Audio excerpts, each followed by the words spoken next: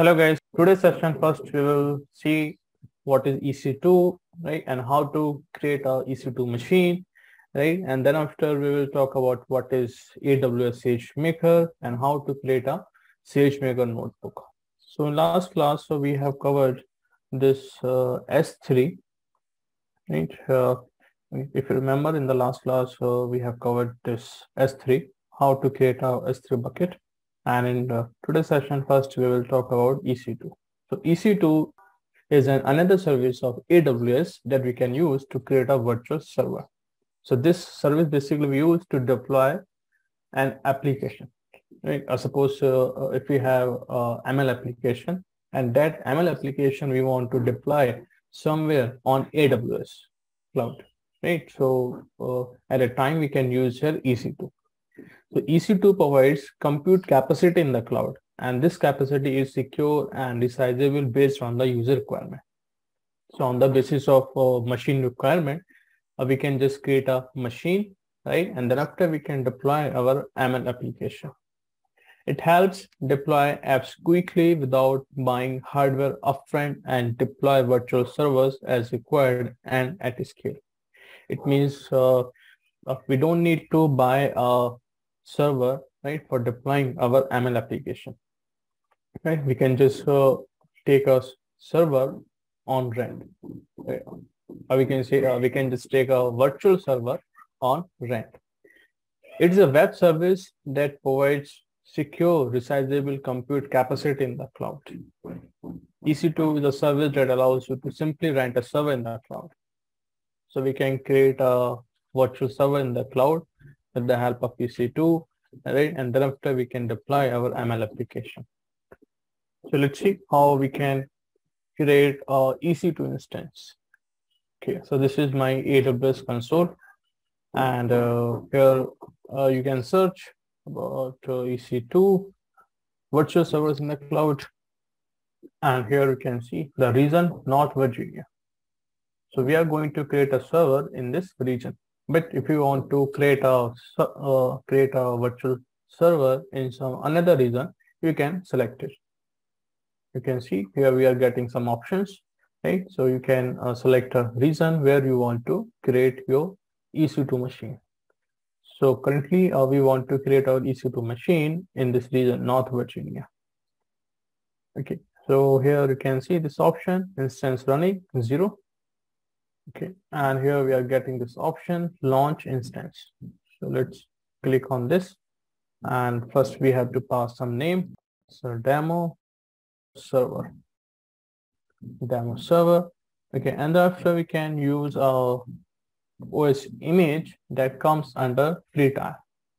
So here are some images. So let's select this one, Ubuntu.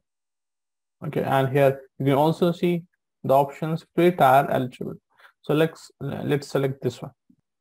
Okay, and this OS also comes under free tier, right? Okay, and then after instance type, so instance type we can use T2 micro. We also have some other options you can see, but here we have selected the free tier account, right? So that's why we have to select the instance type that comes under this free tier category. So let's okay, so let's go ahead with T1 micro, and here we can create a key pair login, right? Because we want to access the terminal of this machine, right? We want to access the terminal here. So let's create a new pair. So let's pass some name here, ML1. Okay, and the format of this key will be a .pem, and that we can use for SSH connection. Okay. And if you are using Windows, then you can okay, then you can select this format .ppk. Here you can see here I've got this file .pem, ml1.pem. After that, here we can create a security group. Okay, so where we can allow the SSH traffic. If you want to deploy some web application, you can also allow HTTP traffic or also HTTPS traffic, right, according to your requirement. Okay, but currently we want to just access the terminals, right? So we will just allow SSH traffic. The rest of the information we will use as it. Okay, now just click on this launch instance. So here you can see the summary, number of instance, and this is the software image, virtual server instance type, and new security group where we have just allowed this SSH traffic, and the storage volume is 8 GB. Now let's click on this. Here you can see the demo server instance ID, and the state is pending. Right now it will take some time to start this service. You can see the instance state is running. Or let me just close this one, and instances. Here you can see. Okay, and here you can see the complete detail about this machine. So here you have public ID, you have private ID, you have public ID for DNS, instance status running, right? Host name type this one, right? You have all the required information about this machine here, you can see.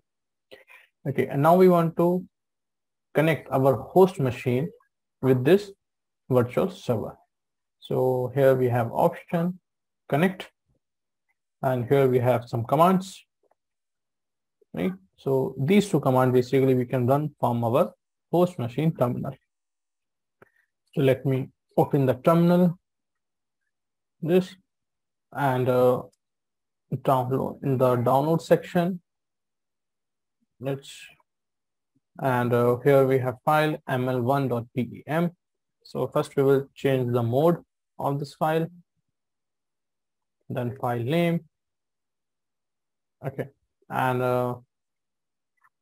next we will copy this command ssh-i, then the file, and then the DNS name. So let's copy this and paste it here. Yes, permission denied. Okay, here we have got this error. Okay, let's see the download. Okay, I think we have to run this command from the same directory where we have this ml1.pem file. Here you can see. Now here we have got the access of this virtual machine. Right? Now here you can deploy your application. First you can install the necessary requirements. You can install all the tools, all the libraries, right, that will require to deploy your application. Okay. Okay. You can also see Python is not installed here. Right. So first you can install all the necessary libraries, and then after you can deploy your application. So I'm going to exit from this terminal. Okay. The next very important thing that we have to, once we are done, then we have to terminate this instance, right? Otherwise we have to pay some extra charges. So this is a very important step. So once we are done, then just first stop this machine and terminate it. Here you can see we are getting the option stop. It will take few time, and after that you can just terminate this instance. Let me refresh this page. But I think we have a direct option to terminate this machine. I think that is a terminate instance, you can see. Okay, so stopped, and let me check what option here we have. You can see terminate instance. Terminate it. Okay, next thing we will discuss, that is SageMaker, right? Where we will run all the machine learning code. The next service is AWS SageMaker. You can see this machine has terminated. Close this one, close this one. So here we will implement all the machine learning code using Amazon SageMaker. And here we have an easy option, that is create a notebook. Right? We also have some other options like SageMaker Studio, SageMaker Canvas, right? But here we will use a very easy option, that is notebook. What is SageMaker Studio and what is SageMaker Canvas, that we will discuss in the further classes. But here we will implement all the machine learning code using this notebook instance. So let's see. So here you can see now there is currently no notebook instance. So just click on this, create a notebook instance. Here we can pass some name. So let's pass a name, hello demo. So here we have to pass a unique name, hello demo. And next here we can mention the role, IAM role, or we can also create a new role here, right? So basically this we do to just give the permission of this instance to access the data from the S3 bucket. Here you can see we are getting two options, any S3 bucket or any specific S3 bucket. Here we can just give this one, any S3 bucket, create role. You can see. Okay, now rest of the information we will use as it default. And let's click on this, create notebook instance. Okay, so here you can see the notebook instance type is ml.t3 medium, and that we have also discussed in the, I think, the first session, where we have seen the things that comes under the free tier. Right, so in the free tier we get to this instance type ml.t3 medium, right? And also we get some others, but now we will use only this ml.t3 medium. And for the inference here, we will use the default one, none. Okay, now just click on this, create notebook instance. Here we can see what instance type we can select under the free tier. So AWS free tier. Here okay, under the section Amazon SageMaker, you can see 250 hours per month of ML-T3 medium, right, on the studio notebooks, or 250 hours per month ML-T2 or T3 medium on the demand notebook instances. So here we are using this demand notebook instances. So either we can use T2 medium or we can use T3 medium. And M5.4x large we can use for data wrangler, means if you want to do some data processing, you can use this instance. And here for the training, we can use M4.x large or M5.x large, and for the inference, we can use M5.x large or M4.x large. Okay. Okay, let me just refresh this.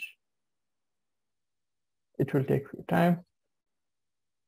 Okay, and here you can see while using EC2, so here we are getting 750 hours per month of Linux or EL or SLES, or here we are using we can use T2 micro or T3 micro instances, right? Depend on the reason. And if we are using Windows, then we can either use T2 micro or T3 micro. Okay, let's check again. Refresh this. After this demo, we will talk about NumPy. So NumPy is a Python library that we use to deal with n-dimension array. But here in machine learning, we will see only one-dimension array or two-dimension array. So we have a library that is NumPy. Here now you can see the status is in service, means now we can open our Jupyter notebook. We also have another option, that is Jupyter Lab, but here we will use Jupyter notebook only. So after this in EC2, Now here we are talking about Amazon SageMaker. So SageMaker is a fully managed machine learning workflow platform that provides services on data labeling, model building, model training, hyperparameter tuning, and deployment. So all these things we can do easily with the help of SageMaker. SageMaker allows data scientists and developers to build scalable AI/ML model easily and efficiently. Models could be deployed in production at much faster rate and with a fraction of the cost. So using SageMaker, we can prepare the data, we can build the model, we can train and tune, and we can also deploy the model. So all these things we can do with the help of SageMaker. You can see here we have got this page, and let's create a Jupyter Notebook file. We are getting different options here: PySpark and only Spark, then MaxNet, Python 3, PyTorch. Means if you want to use PyTorch, you can select this one. If you want to use TensorFlow for machine learning, you can select this one. But currently here we will work on Conda Python 3. So as a beginner, you can start with SageMaker Notebook instance. Right? As a beginner, you can start with SageMaker Notebook instances. You also have some other options like Studio, Studio Lab, Canvas, and RStudio. But as a beginner, you can start first with notebook instances. Okay. It will take few time. So here we are getting upload option, right? Means if you want to upload existing Jupyter Notebook file that you have in your system, that you can also upload here, right? And also you can upload your data set. Just wait for a few minutes.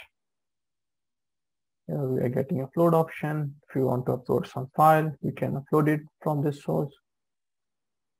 Still it will take some time.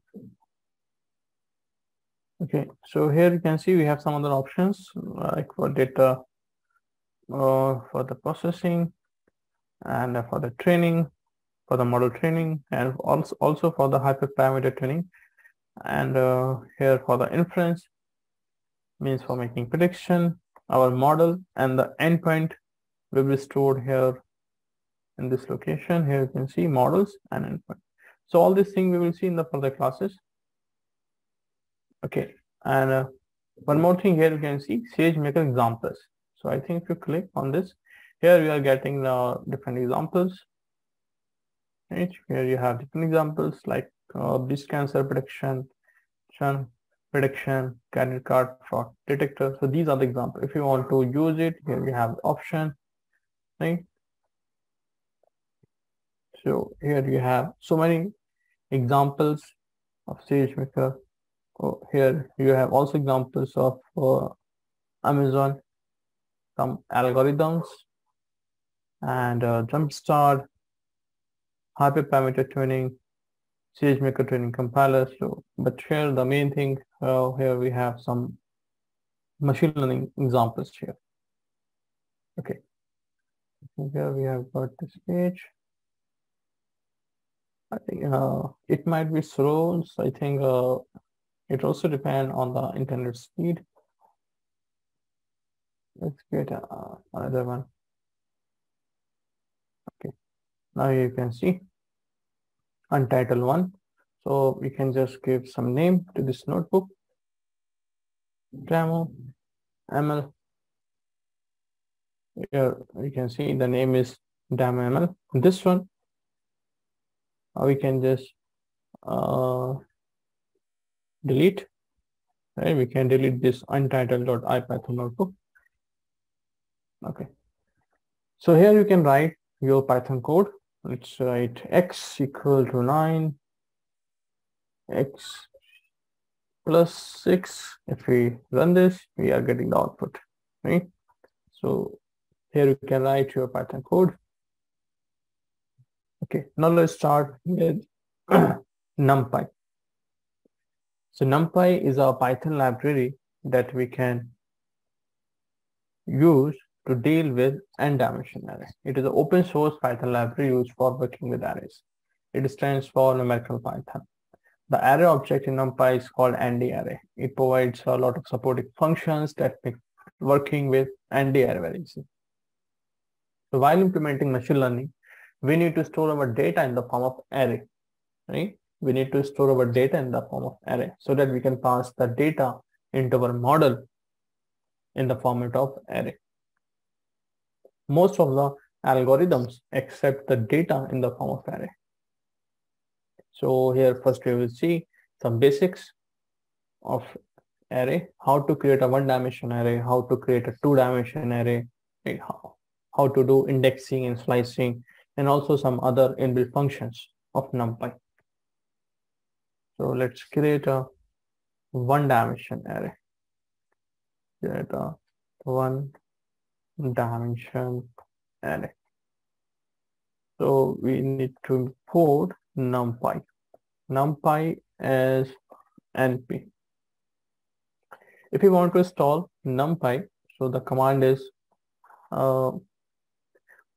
you can also install NumPy from this Jupyter notebook. Otherwise, you can you have to install it using your terminal. So pip install NumPy. Okay. So this is one of the options to install the NumPy. Okay, let's check whether it is installed or not. Import NumPy as NP. You can see we are getting no error. It means this library has installed already. Now we can create a one-dimension array. So np dot array. We can pass here data. Data we can pass in the form of list. So 2, 3, 4, 5, and x equal to, so np dot array, and we are passing here data in the form of list. And list is a collection of different or might be same data types. So we want to convert, or we can say we want to convert this list in the form of array. Next, we want to print the x. You can see we are getting here we are getting an array. This is not a list, right? So guys, don't get confused. This is not a list. This is an array. If you I'll show you how we can say x is an array here. In Python, we have a type function. We have an inbuilt function type, and we can check the data type here. And you can see we are getting the data type is numpy.nd array. Means this x is an object, right? X is an object of this class nd array. Right? So this x is an array, right? This is not a list. So x is a one-dimension array. How to check whether it is a one-dimension or two-dimension? So x dot ndim, which is an attribute of this array, x dot ndim. You can see the dimension is 1. Next, if you want to access some element, let's see how we can access elements. So x of index 0, you can see at index 0 we have 2, at index 1, 3, and so on. If you want to access the last element, we can pass -1. We are getting 5. Right? So you can see the indexing is similar that you have seen in the basics of Python, right? So that is very similar here. Slicing we can also perform here. We can pass the start position and end position. So let's say we want to display 3 and 4. So we can pass here the start position 1 colon, and the stop position is if we want to display 4, so we have to pass the index number of this last element 5. So 0, 1, 2, 3. We can pass it 3. Okay. The element of the stop point will not be included in the output. Right? Always keep in mind the element of the last element, sorry, the element of the endpoint will not be included in the output. Means in the output we will get the value at the index 1 and the value at the index 2. Right? The value at the index 3 we will not get in the output. So we will get here 3 and 4. You can see in the output we are getting 3 and 4. So this is how we can do slicing. This is slicing. This is slicing. Means we want to extract some elements between a given range, right? And this range in this example we have given range 1 colon 3, and this is indexing. This is called indexing, right? And this is called slicing. So indexing means we want to access an element at the given index number. This is called indexing, and this is called slicing. Okay, next we have how to create a two-dimension array. Create a two-dimension array, because in the entire machine learning we will see our two-dimension data, right? We will talk about two-dimension data. So let's create a two-dimension array. Two-dimension array means we have data in the form of rows and columns. It means we have some rows and we have some columns.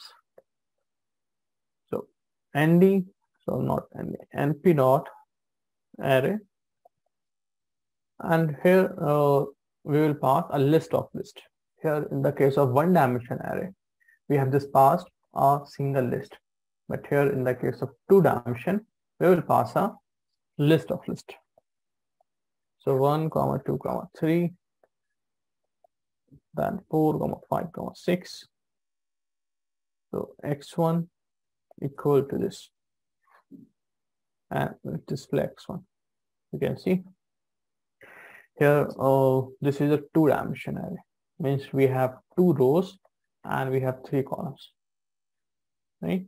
If you want to check the shape of this x1 array, we can access the attribute shape.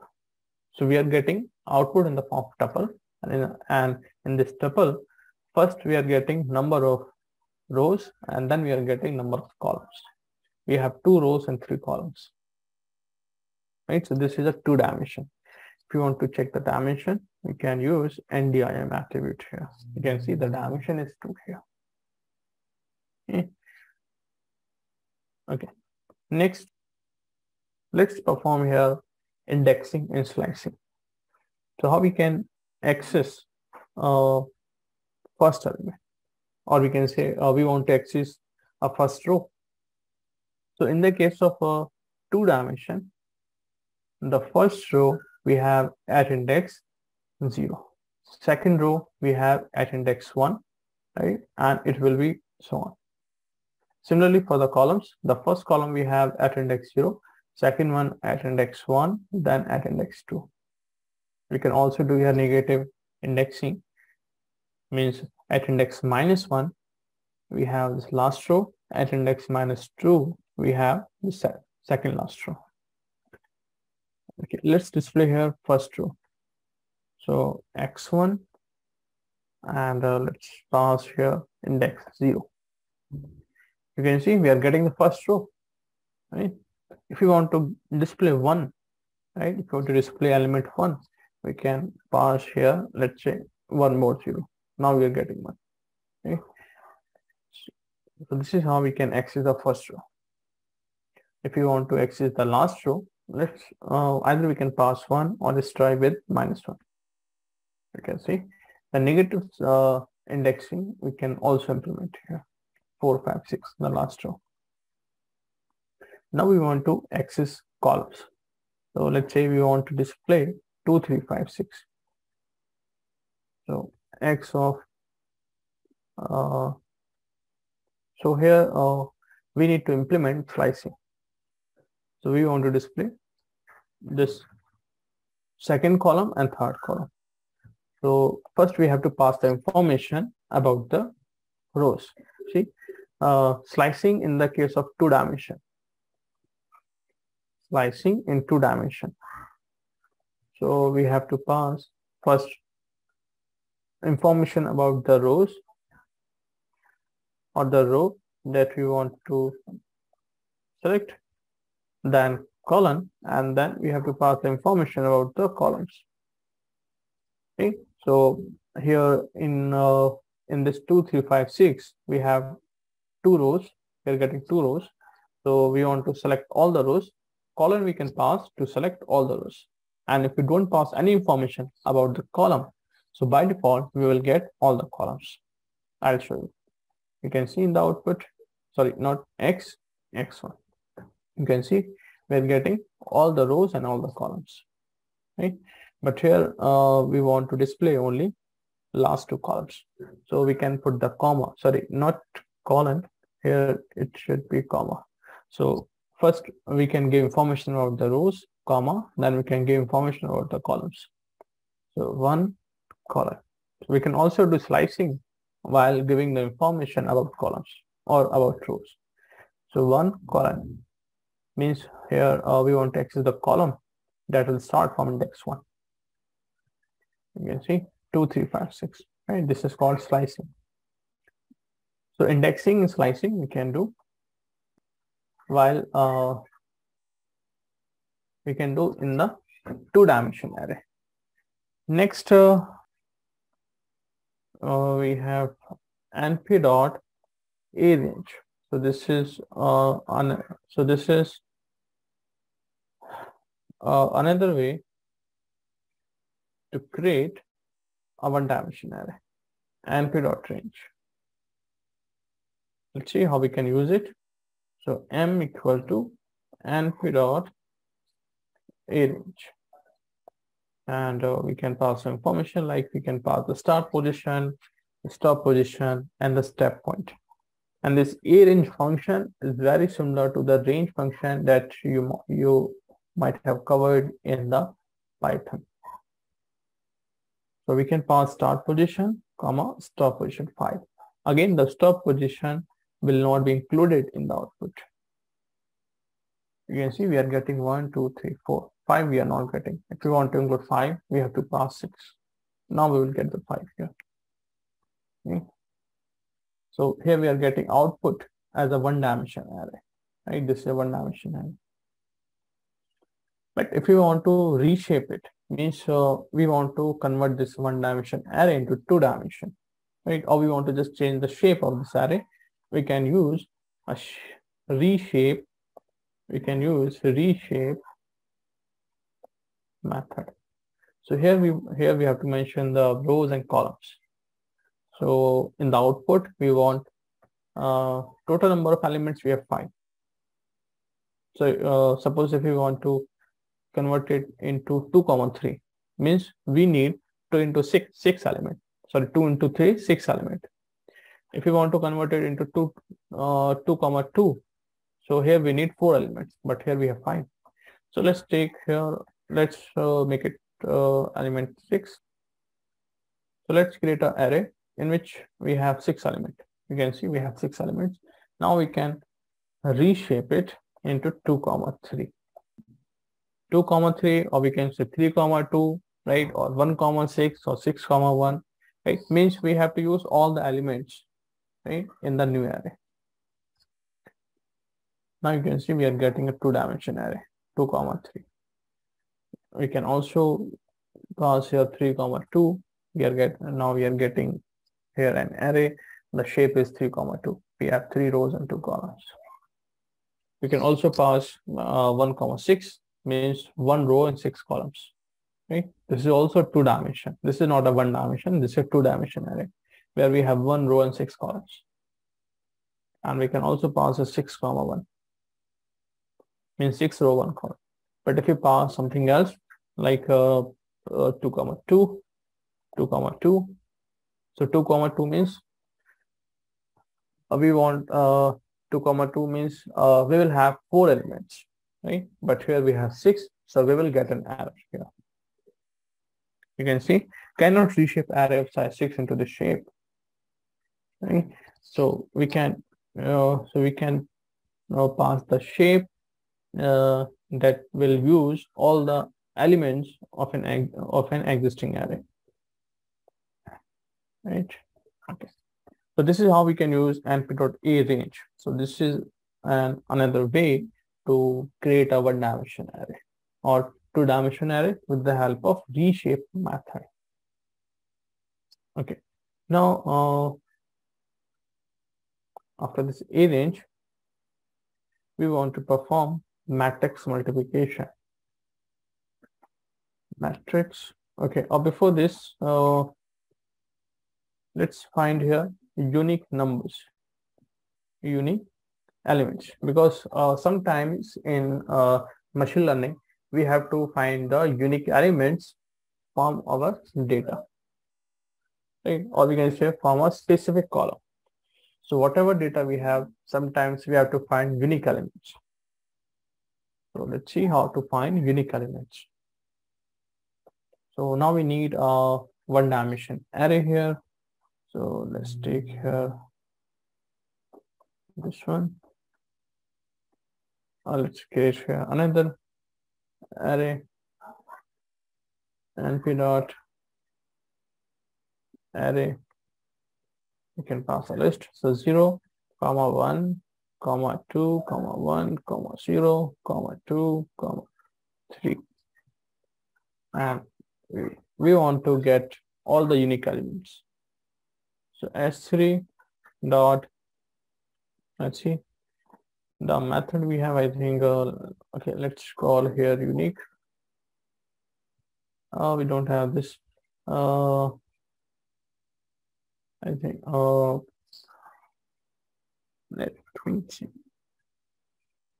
Okay, there might be some another method to find all the unique elements.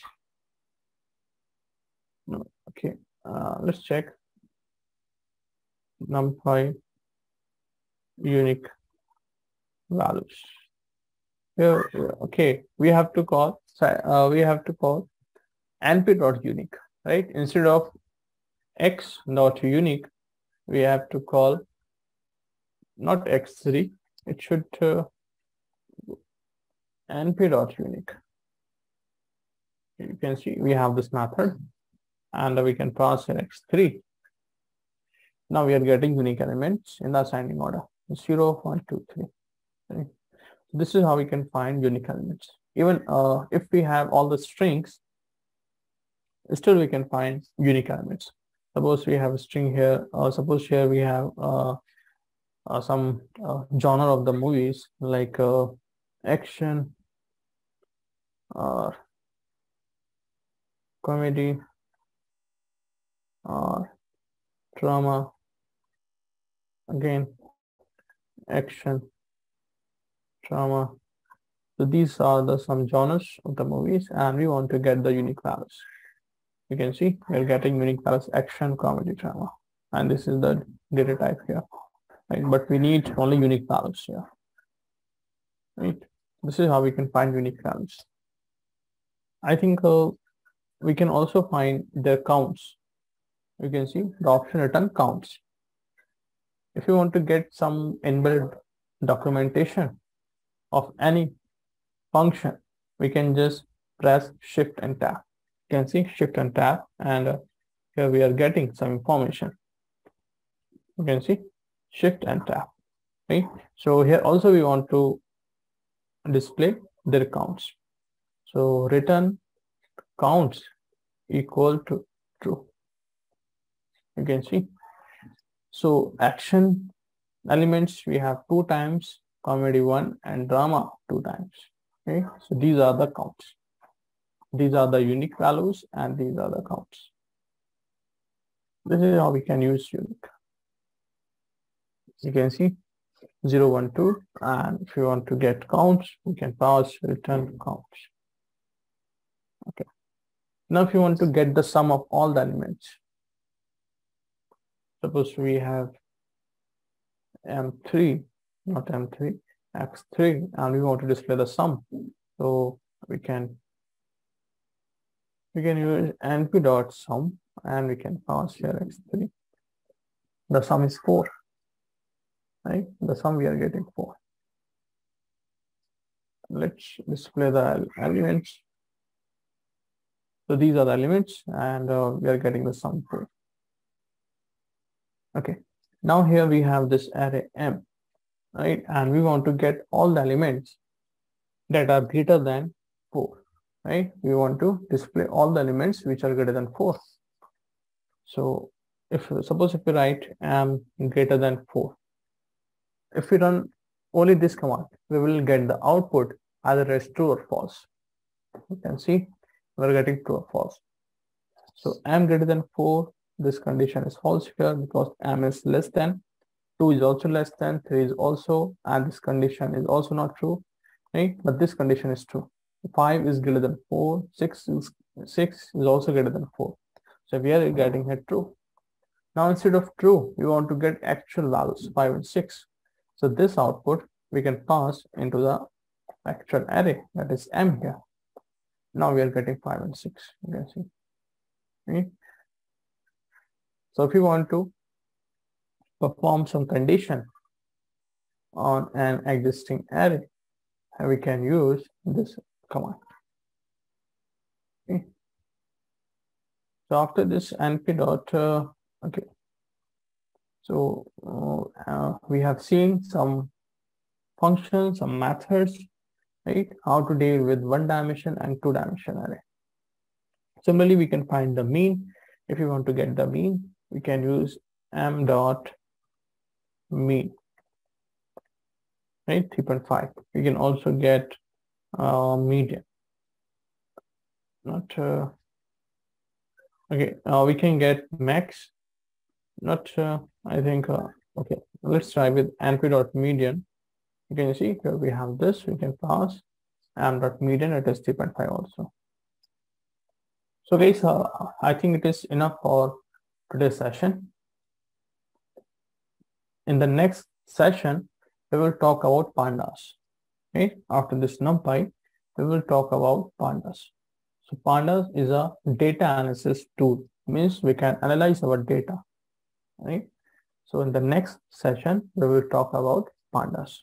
Okay, guys. So let's wind up this session and let's meet in the next class. Thank you.